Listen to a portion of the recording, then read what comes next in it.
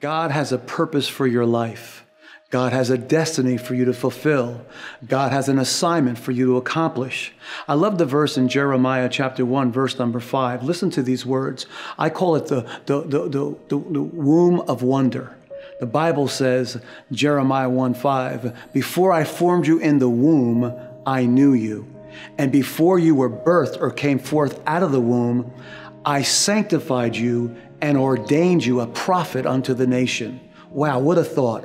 While we're in our mother's womb, God knows us. While we were in our mother's womb, God had a plan for our lives. Before we came out and was birthed into this world, God had a purpose and a plan and an assignment for our lives. That is destiny. That is purpose. The Bible says, my thoughts I have towards you are not evil, but they're good to give you a hope and a future. Your future is bright because of the wonder in the womb. God called you when you were in your mother's womb. He knew you and has a plan for your life. Seek God, pursue God, run after God, and find out from Him personally through His Word what His divine plan is for your life.